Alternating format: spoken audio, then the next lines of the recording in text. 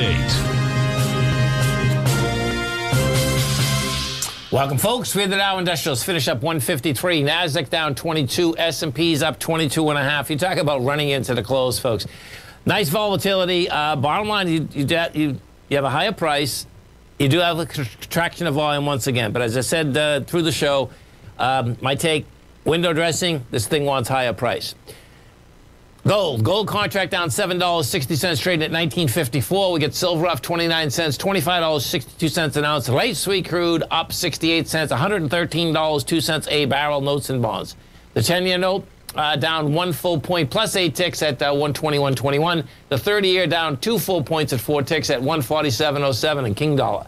King Dollar out here, where'd you go? Up flat, 98.797. Now, what King Dollar did do, folks, is this. It went to lower price, rejected lower price, so the bottom line, that's still game to get to higher price.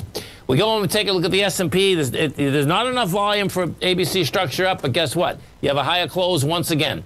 Bottom line, we did 68 million shares out there. You needed 74. Oh, look at how close that was. You needed 74 for an ABC up. This market wants to go, man.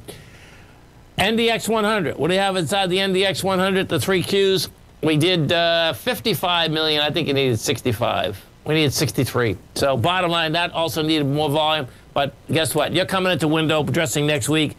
Higher prices, I expect we're going to see.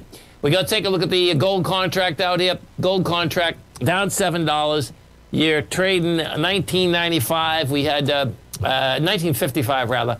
You had 143,000 contracts traded out here, and that's light contract volume going sideways. But my take, building cause for higher price. That's how this baby is setting up. And if we go over to the King Dollar, we take a look at King Dollar.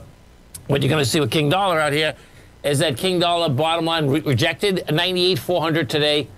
And this is a beautiful triangle, man. And as I said a little bit earlier on the update at 3 o'clock, when you get a triangle like this, folks, okay, what ends up happening, you come in right to the peak of it, so this thing's going to be a break one way or the other. And normally what ends up happening, let's say we break topside, there's probably going to be a false break and you go downtown. You break downtown, just the opposite. That's how these things normally play out, which is really deviant. Have a great one, folks. Have a safe one. Come back and visit Tommy Monday morning. Kicks us off 9 o'clock. Thanks, brother.